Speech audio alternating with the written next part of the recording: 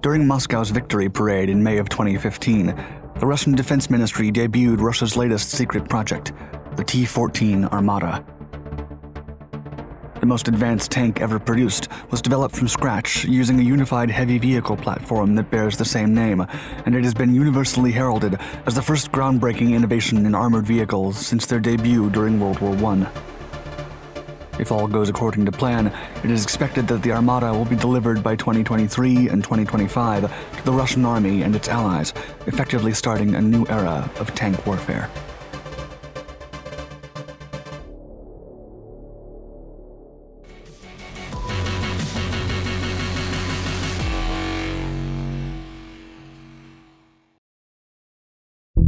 The Armata platform.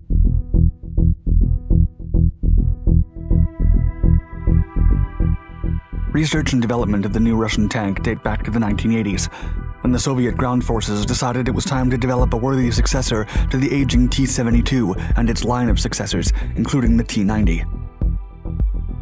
The war in Chechnya showed the Russian forces that the T-90 required several updates, as its 1970s platform had begun to show its wear. And although the Russians could keep updating it, like the American M1 Abrams or German Leopard 2, the Russian engineers wanted a new armored vehicle.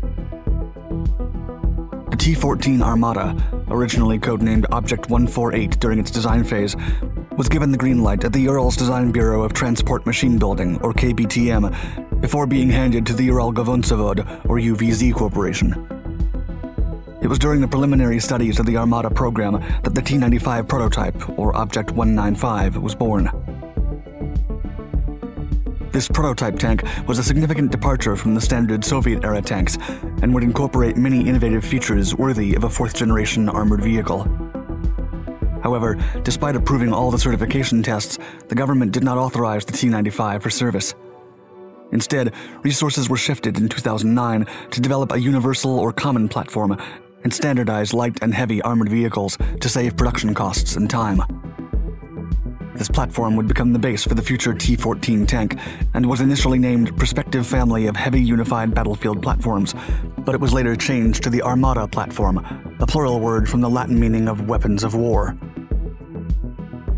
Other sources claim that the word Armata was also used by some of Russia's earliest artillery pieces, which came from the Turkic family of languages and meant ancestors' strength.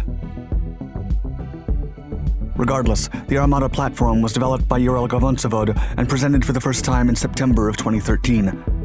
The Russian Defense Ministry then authorized the T-14 tank project based on the Armata Universal Combat Platform a year later. After months of development, it was secretly announced that the T-14 Armata would debut at the May 9th Victory Parade on Moscow's Red Square. Victory Parade.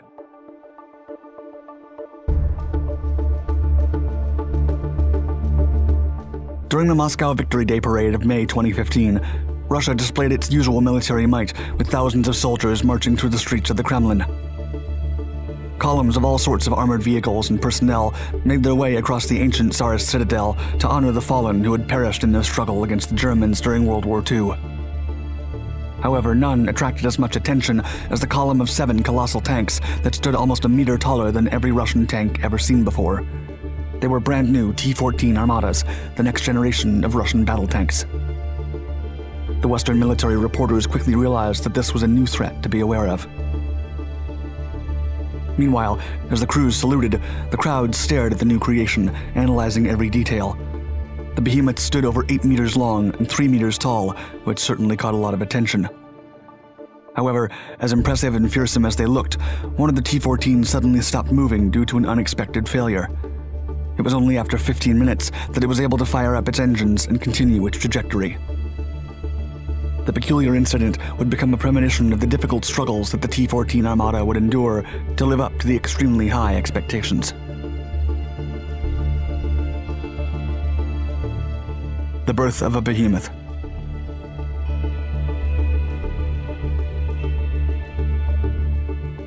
After its debut at the Moscow Victory Parade, preliminary trials began.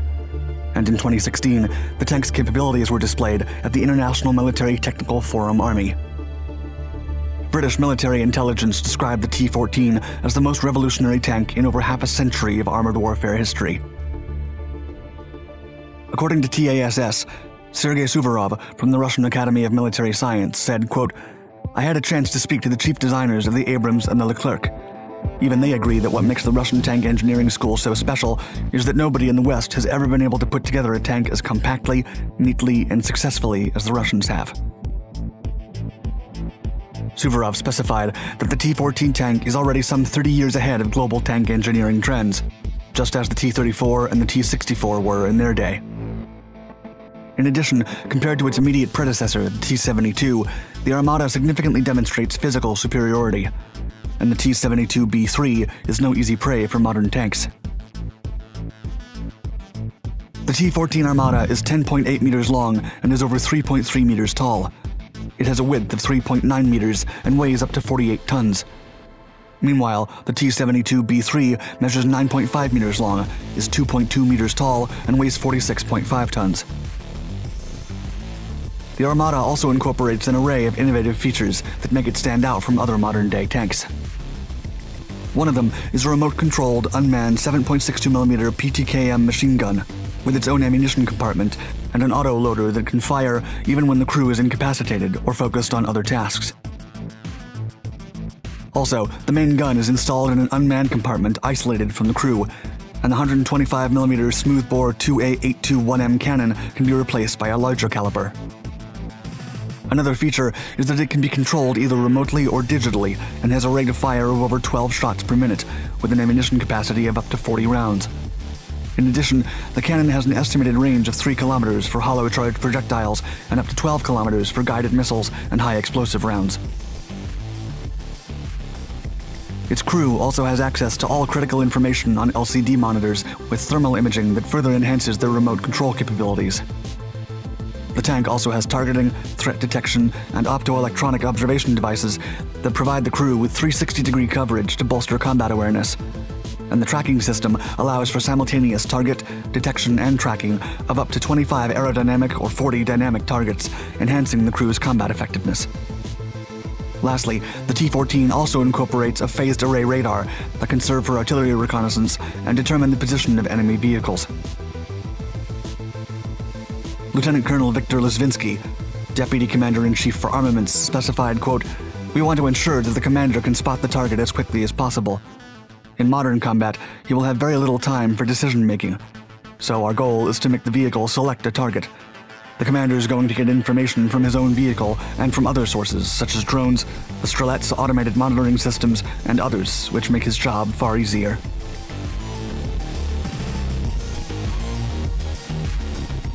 Unique armament.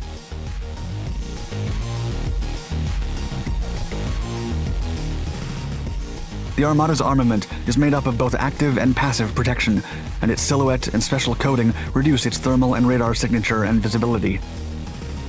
Its wheels are covered by reactive armor screens, while frontal protection is surrounded by over 1,400 millimeters of steel armor, and composite materials for the hull and turret enhance mobility and protection.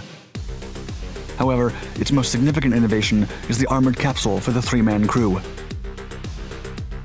The crew compartment could withstand a direct hit from another tank, and the crew would be left unscratched.